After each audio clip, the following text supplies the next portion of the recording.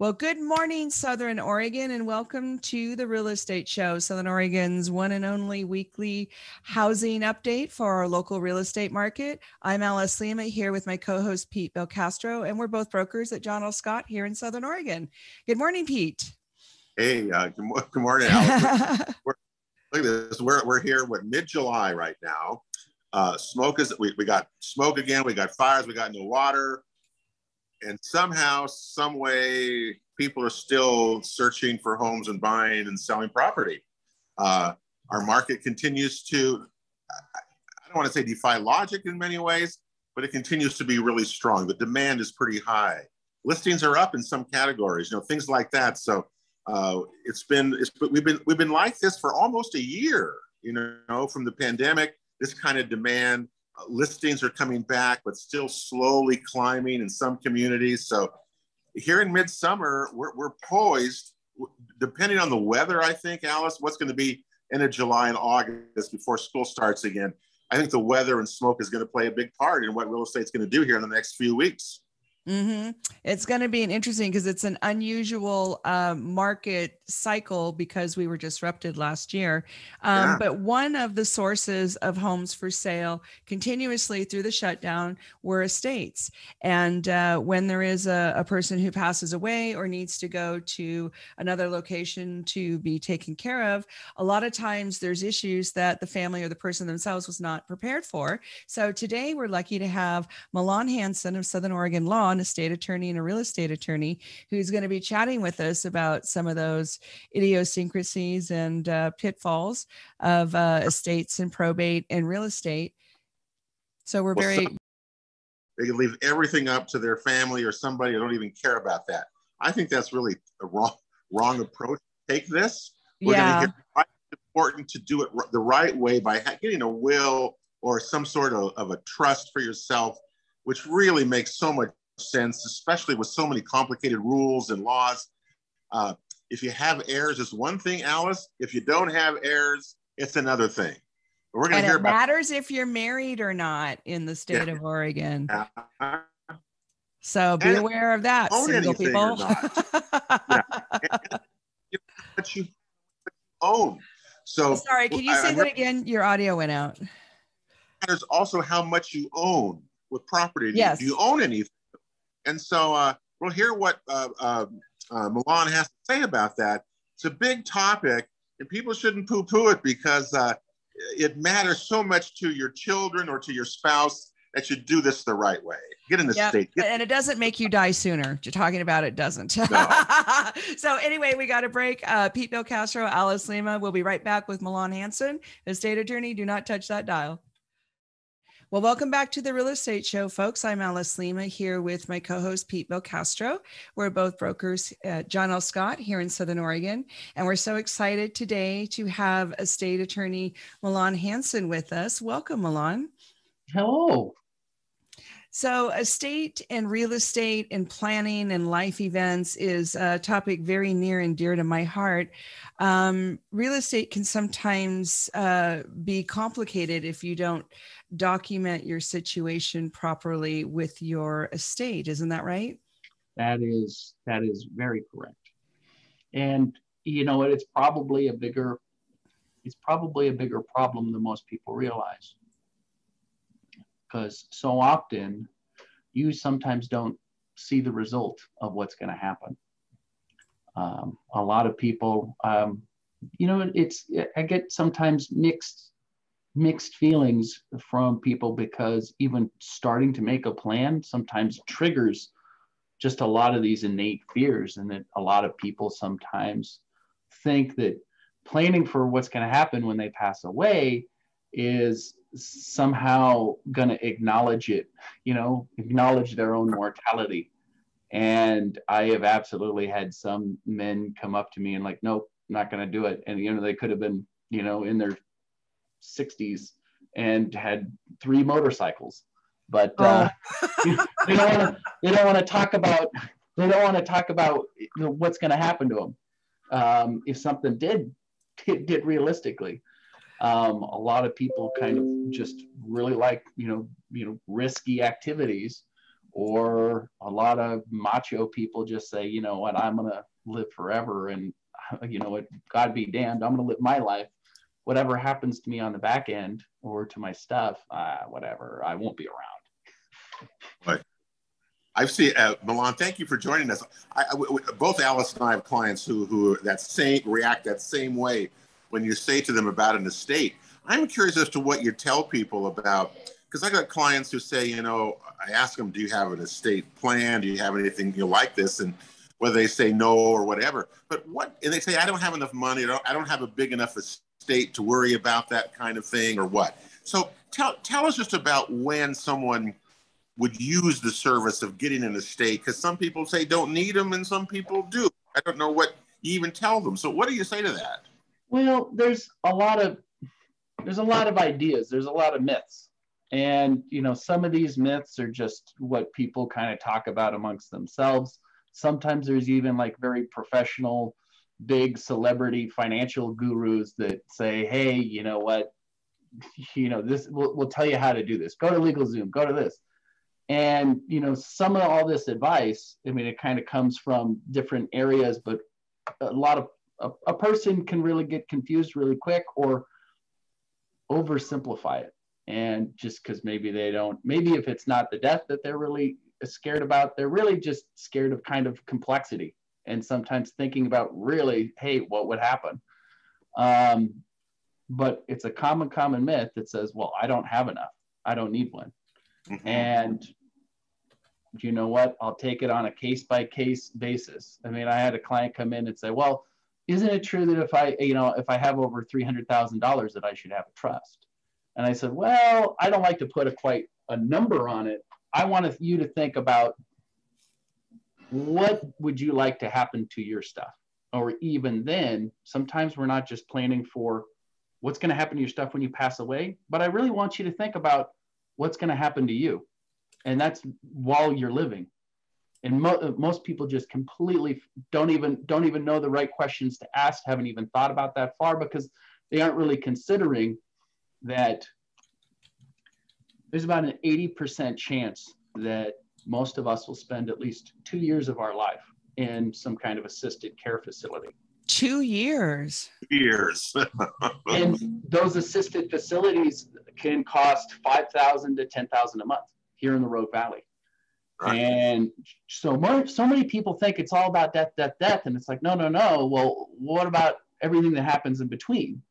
And especially if you're alone, if you're unmarried, or if you don't have like a really, really great support group here, like with kids that are really going to step up to the task, you aging alone almost puts you at more risk than other people. So putting some kind of plan in place is probably more important, even if, you know, what happens to your stuff when you've passed away is, you know, you're not even worried about it. I'm really more concerned with what's going to happen to you during your lifetime and how are you going to be treated and who's going to step up. Because we had an attorney here in our office that did almost nothing but adult guardianships and conservatorships. Oh, wow. And what that is when you, and God bless America. I love it. Land of the free, land of the brave. And sometimes I've seen some of these older people that come from this generation of, you know, I'm going to pull myself up by my bootstraps. And they just, you know, I'm going to do it on my own until the day they end up in a hospital and the doctors are saying, we can't release you. You're not going to, you're physically going to be okay, but now we don't know if you're going to be able to take care of yourself when you get out. And I've had so many clients be absolutely like, Mr. Milan Hansen, I'm going to pass away in my sleep. And I'm going to go quick. And I've said, okay, you know what? That's a great goal. Okay, that's a good, but let's step back here and kind of think about it, because if you get into that situation, it's going to be very scary, because a guardianship and conservatorship hearing is basically Sometimes it's initiated by the state. I mean, the doctors have some attorneys on call say, oh, we can't release this person. But the guardianship and conservatorship is kind of suing you to take away your right to make decisions for yourself. So if you haven't made a plan for yourself already, and I mean, a very easy way of doing it, and I still don't like durable powers of attorney. I have a whole big deal about that, but that's a whole other spiel. At least putting in plans in place, who would be my durable power of attorney to take care of my finances if I couldn't do it. So is that what a durable power attorney is specifically for finances? Most all of them are just for finances. So this would be a person that could get access to your bank account, write your checks, pay your bills. I don't like the durable powers of attorney as much. It's kind of a quick fix. It's kind of quick and dirty. A lot of the banking institutions aren't liking them because there is a lot of elder abuse. Some people that get that power, we really haven't told the kids like, hey, you know, this isn't your money. You know, you are here to, you know, take care of your parents or take care of the elder person. And there's not a lot of oversight. There's not a lot. Sometimes you're just kind of handing away the keys to the kingdom. But the alternative is if you do not kind of have this transition of power, transition to somebody to maybe start to take care of you when you've really kind of groomed this person, you've told them, hey, I would like you to, you know, to step up if I need it.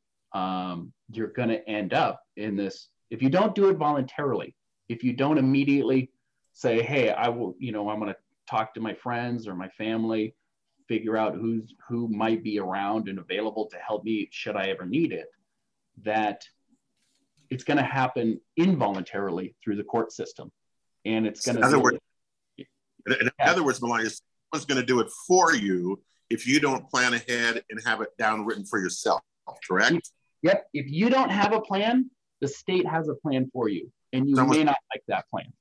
I would suspect that, as you talked about, as families have changed over the years, that we're going to see more and more of that. I mean, I see more and more clients of just, you know, one child, maybe many people without children.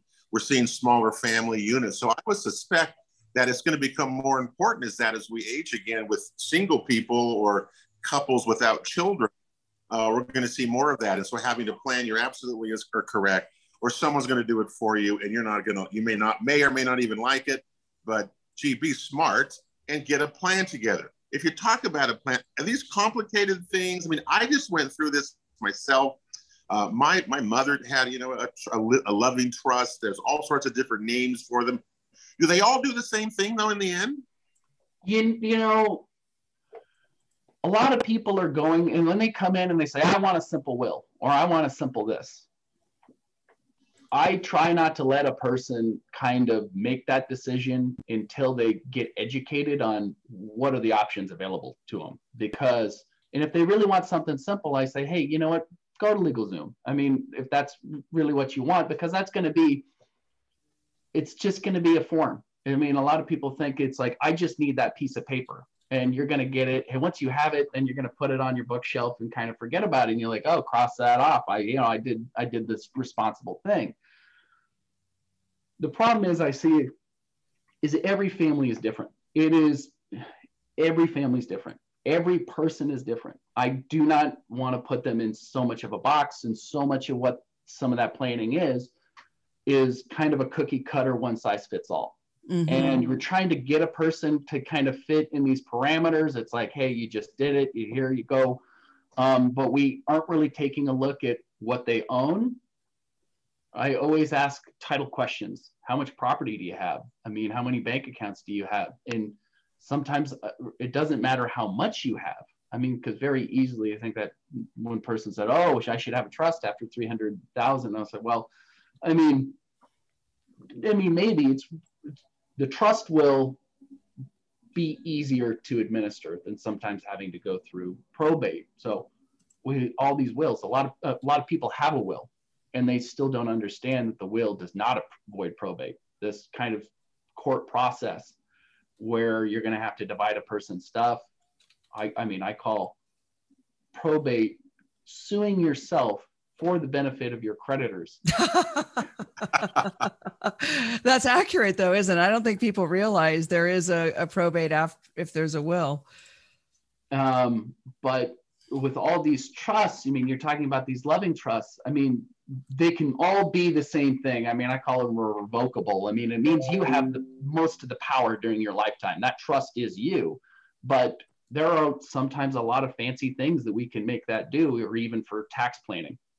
And here in the state of Oregon, there's probably a little bit more tax planning that we can do depending on where your assets are at, which state they are. I mean, here in Oregon, we have $1 million death tax exemption. We're one of the few states that has its own death tax or estate tax, some people call it.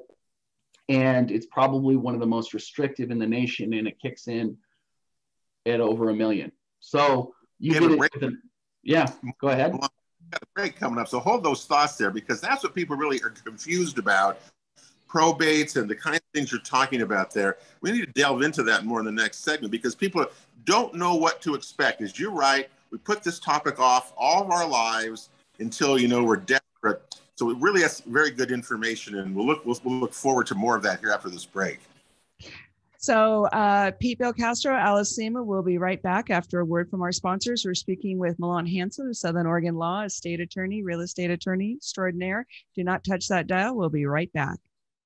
Well, welcome back, real estate fans. Alice Lema here, broker John L. Scott, with my co-host Pete Belcastro.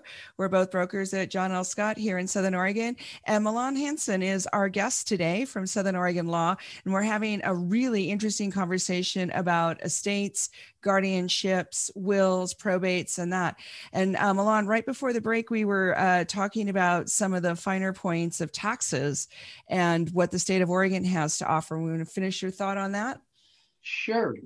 Well, because the state of Oregon has this death or estate tax that kicks in, I mean, you have an exemption of up to $1 million. It means if you have $1.2 million, you're only going to be paying estate taxes to the state of Oregon on everything on you when you pass away, on anything above that $1 million. So when you have a married couple, you get kind of an exemption too. There's a little bit more we can play with there. And we can structure these trusts so they do some interesting things to preserve each person's exemption, even on the death of the first spouse.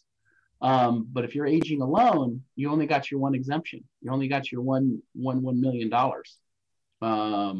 So, which a lot of people, I mean, they say they want simple wills, but they aren't even like thinking about what they own. And I always go through this process of saying, hey, you know what? You might not, a lot of people do not consider themselves wealthy, but I have gone through their asset spreadsheets when I do my planning with them, and I say, and I add everything, make them add everything up and say, what do you own? What's your house in there? And I'll say, there's a lot of times I add it up and I say, congratulations. And I said, well, what for? And I said, did you know that you're technically a millionaire? What? Little old me? I was like a school teacher. What are you talking about? I didn't know I had some money. And I said, well, I mean, look at you. I mean, your house here is worth a good amount. It's got a good resale. It's been continuing to appreciate. Your retirement accounts have been doing really well. And, you've got a little money in the bank.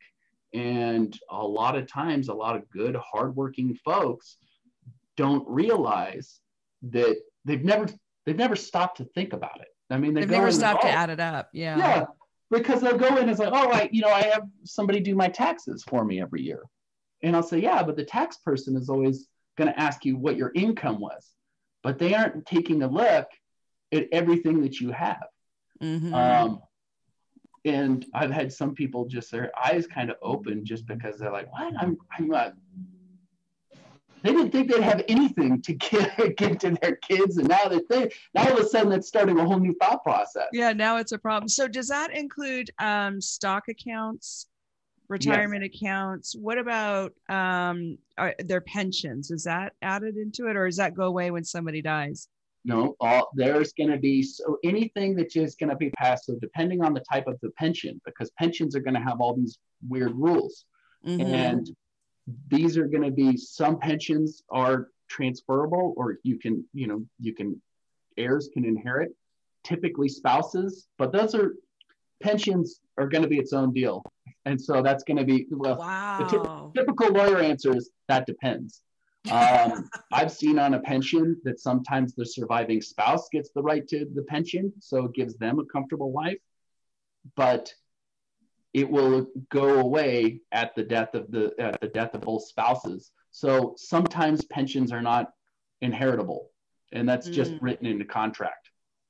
So one of the things you mentioned was if people are married. So for unmarried people, because this is what brought me into the world of estate planning very early on in my life, because I was so worried when I moved to the state of Oregon about how different it was from the other states I'd lived in. So can you give a little thumbnail about what unmarried single people can expect if they die?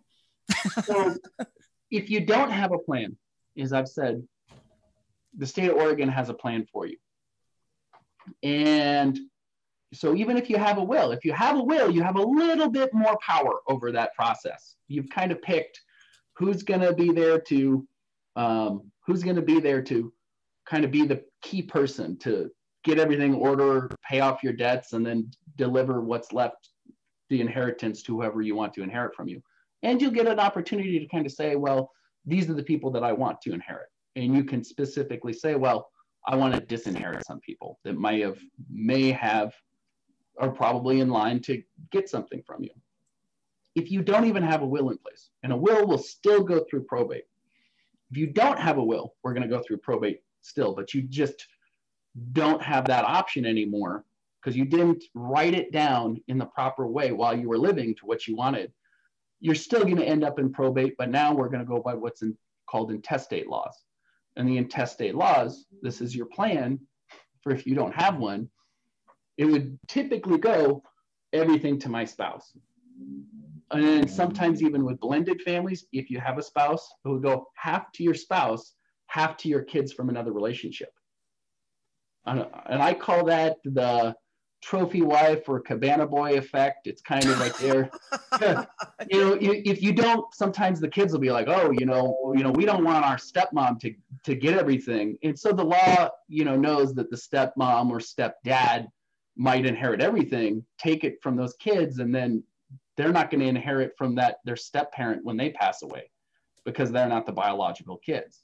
So with mixed families, I always say it's a little bit more important to do planning. But then if you really have no spouse, and then it's probably going to go everything to your kids in equal parts, regardless of whether you wanted, the default rule is everything to the kids in equal. What if your kids are minors, minor children under 18? Then this is another big issue because minor children until they're 18, they cannot open their own bank accounts. So if there was another parent for those kids, maybe another unmarried a girlfriend or a boyfriend back in the day, they have your kids, they are going to have to go through the custody. Not the conservatorship. So we talked about adult conservatorship, which is you're going to have to make decisions for an elder person who cannot make decisions for themselves anymore. Same thing happens with minor kids. So they're going to be too young to receive that money. If a person has one house, let's just imagine that there's one kid, there's still 100,000 or something. Right. Easily 100,000 to give to that kid. And so the conservator would have to go through, or the guardian, whoever the parent of the kid is, or maybe there's another guardian out there, somebody that's going to step up, an aunt or an uncle, they're going to have to go through this court process. It's going to cost extra money for them to go through it to then be able to get the money for the kid, and they have to hold it. That conservator usually it ends up in a restricted bank account. And the conservator can kind of pull some of the money out to say, well, I'm spending it on the kid. Maybe they have to go every time they want to get the kid braces or something. They're like, oh, well, that's going to be $5,000 and I don't want to pay for that, but the kid's got 100,000 over here. Maybe I can dip into that. They're going to have to go through, get court permission almost every time they want to take that money out to get it. Wow. And so that's going to increase a lot of the legal fees. The word probate just scares a lot of people. When you just say you're going to have to go to probate, and people freak out and get very nervous about that. Can you explain what causes that, or how you avoid probate for a lot of us? Because I know people don't want to do it if you don't have to, because it's money, it's costly, etc. So what are the triggers, or how can I avoid that, or what do I need to do to not have to go through probate? Well, in that instance, if you did have minor kids, you'd have to go through probate. And then because they were minor kids, you'd still have to have a conservatorship, somebody appointed as a conservator to receive that money. Okay. Because there's going to be, and then finally when the kid turns 18, they can have to release the money over them to immediately, and they're going to get suddenly a windfall of money. And I always kind of a little hesitant about children receiving money outright, especially if all of a sudden it's a large amount of money, because there's this lottery effect that if you get $200,000, $300,000 very early on, most likely that money isn't going to be there in 5 years' time. I mean, those kids are probably, I mean, they might spend the money to impress their friends, or they're going to get married right away with another interested partner who's going to say, oh, I know how to help you spend that money. Or they're going to buy Corvettes. But I mean, probate is this process of going through the court system. And if you don't have a will, if they have to, the person that's going to be in charge of the probate is going to be appointed by the court. They're going to be called a personal representative. In some states, we call it an executor. But I mean, here in Oregon, we usually use personal representative, and we call it a PR. That person's going to have to round up all the assets, maybe get the house, sell off the house. If they have stock, they can sell the stock. Sometimes they'll just say, well, we want to hold it here and just give it to the kid as stock without, getting all these transfer fees. But probate, one person's going to be appointed to get these assets, get them ready for the kid, and go through this process. We have to take out a publication in the newspaper to say, hey, this person's passed away. If they owe you money, this is your last chance to get it. So we have to there's a 4-month window for creditors to come forward and to make themselves known.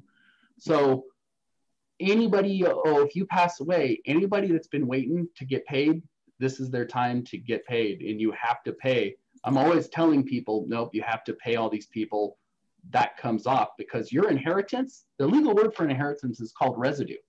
And that means once you pay everybody off, you pay off the creditors, you pay off the PR can take a PR fee, and usually that's between $1,000. That's the personal representation can get paid. People don't realize that, because they're kind of working as a glorified accountant, and they're making sure everybody's getting paid. So it is a job. And I tell people they can take that PR fee if it's a family situation. Usually they say, no, I don't need to take more than my brothers and sisters, and I don't need to do it.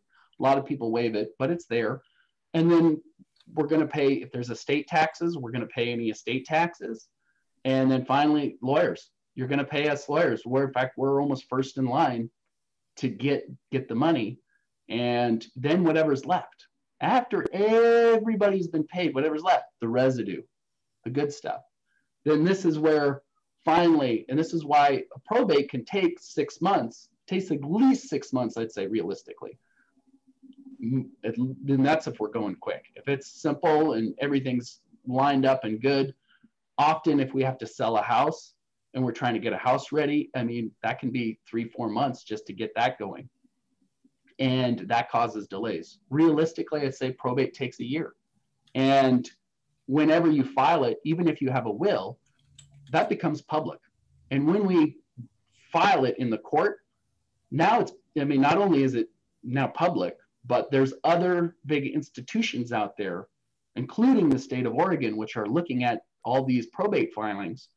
And they're saying, oh yeah, hey, maybe that person, they owe me money. I often see a claim from the state of Oregon for, if you have Medicaid fees.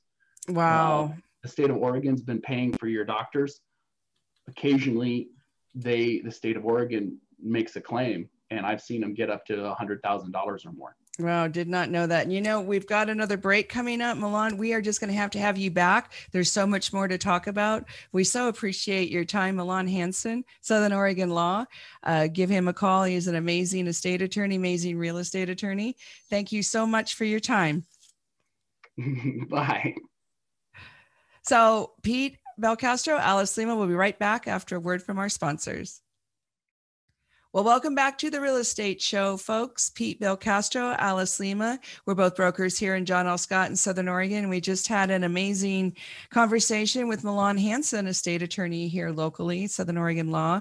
And Pete, one of the things that Milan mentioned was if part of your estate includes a house, you may not be prepared for how long the house might take to get ready and probate and all of that. And, we have quite a few estate sales here in our area.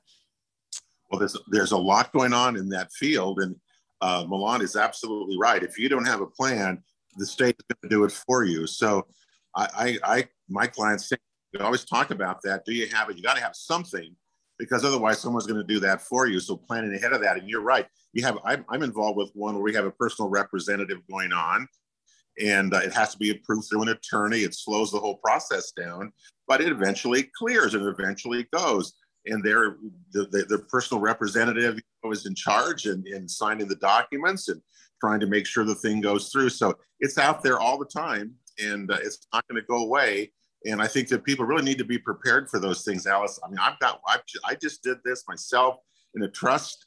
My family's done pretty much all of that. We've all kind of gone through that, because we had an experience years ago where we had to go through a probate and things like that because we weren't prepared. So it's really good advice there. Hey, the market this week, Alice, has just been really interesting, hasn't it? A lot going on. I just wanted to give you one interesting stat that we talked about sales. We talk about the luxury market and how big it is and how many is 25% of the market. This is an interesting stat, though. $350,000 and less is a real popular price, as you know. It makes up just 10% of the listings in Jackson County right now, but it also makes up 50% of the sales last week. Wow. Isn't that interesting? Yeah. They're coming on the market and go off real fast. Mm-hmm. Yeah, but 10% of the listings and 50% of the sales come out of that $350,000 category. That is so interesting. Luxury sales, we've talked about those. Those seem to have plateaued.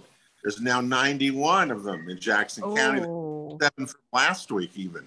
So that slowed down. Have we seen that plateau? Are we there? I think we're there. I just can't see things going up. Yeah, I definitely think we're leveling off. As they have any faster or any. And there are more listings still coming on this last week, 304 in Jackson County. It's still, 60%. It's just still way down from where it was before. But they are coming back. They're going fast. The hottest market still remains in Josephine County, Alice. Price last week average almost $500,000 again there on 15 sales. So sales have slowed down a little bit across the counties. Pending sales are down a little bit from where they were a few weeks ago. So maybe we've hit that plateau there and things may be settling in. We're going to see. So it's super exciting to have so many of the lower priced properties. That's a game changer for the market. It also gives a lot of breathing room for people who are trying to sell their house and buy a more expensive one. That's what we've been waiting for. It's super exciting. Well, but you're only talking about a very, very tiny fraction. I mean, for the demand that's there in the housing, it's still not even close to what we need. And we're still seeing people leaving here, our communities. They're selling their places. They're leaving because they simply have no other place, no replacement property here. That's still probably the biggest issue with sellers who want to remain here and those who leave. It's a big difference. If you're leaving town, that's easy. If you're not and you're trying to stay here, where do I go? And that's still been a big issue now for well over a year. Yeah, and it makes it a trickier negotiation when you're out writing offers because, you're contingent on selling the house you have. And even if you are in escrow, if another buyer comes along, competing on the house that you want, and they don't have a house to sell, All right. Throw this in, you've got these fires that are around us again that are destroying homes and destroying properties. We've got no water and irrigation things. So there's lots of issues out there that people need to be aware of. Where am I going? Is it going to slow our market down? It has to. I mean, these types of conditions cannot be around us so extreme and not have an effect on real estate. And I think we're beginning maybe to see that, especially if the fires and smoke continue, Alice. We're going to be in for another really long next few months. And I hope that's not the case. Yeah, it's such a bummer to see all that smoke again. We were kind of hoping to skate through this year. Well, that's anymore. That's fantasy thinking. It's the same way with water. It's just we're hoping. That's the only thing we have to go by is hope. They can't even put that fire out. That huge fire that's now gone from Beatty, Oregon, here into Lake County, Alice, is 40 some miles that fire has traveled. So, wow. You know, we're in real estate. Our communities are changing. Our beautiful forests are being destroyed. And, you know, the place we call home, so beautiful that we always talk about, is really under attack right now. And it's very sad to see happen. It really is. Yeah. And I worry a little about our farmers. You know, one of the ditches got shut off. I think TID got shut off this week. And so now and people knew that was going to happen, but it just means the extraordinary circumstances we've had here in Southern Oregon going on 2 years, you know, coming out of the big spike and then the corona and that spiked again, and then the fires and now here we are without enough water. So it's just been very, very difficult, but people still want to move. And a lot of them are estates. And that's why it was so good to have Milan Hansen here talking about that today. Yeah, it defies logic sometimes, but I mean, the biggest. Yes, it does. Totally. We've been. Well, and you know, speaking of defying logic, I have somebody who is selling a tier 2 cannabis license. And what's interesting, if you don't know about those, is you can buy those. They're a commercial grow license for cannabis, and you can apply it to a different property. And so we have somebody who's selling that for $350,000. And even in a drought, people want to buy it. So it's, you know, we don't have it sold, but it's just like you said, such an interesting time. Everything will sell. I bought less, you know, hemp growing this year because of water. We're pumping groundwater out to do irrigation in Southern Oregon right now. How much is out there? How much is still left that we're not using? You're right, but you know, when you have farms and you have people that rely on that, we're seeing just a lot of wells that were dug, production wells that were dug, you know, years ago, and they're being used right now because it's a big mess. You know, hey, the fair is on this weekend. Jackson County, other fairs are coming up. Hope people get a chance to go out and enjoy those a little bit with the smoke. I know it's kind of hard, but these are big events in our community trying to get back to normal, and hopefully people will take advantage of them and go back and start that and enjoy that again. A lot of kids in 4-H and animals and been preparing for 2 years for this because everything was shut down last year. So and that was so sad. Wasn't that just so sad last year? So let's hope and pray that it goes well. Let's hope and pray also, Alice. I mean, we talk about hoping and praying that we get some relief to this terrible weather and get some, you know, we're in trouble here. And I think we all got to face that, and let's go and see what we can do and be strong and be smart about what we do in the future here. Well, thank you so much for listening to the Real Estate Show. It'll be repeated tomorrow at 6 o'clock. Thank you to Rogue Valley Association of Realtors, Guy Giles Mutual of Omaha Mortgage, and John L. Scott, Southern Oregon. We appreciate our sponsorships immensely. Pete Belcastro, Alice Lema saying, have a beautiful weekend. Bye now.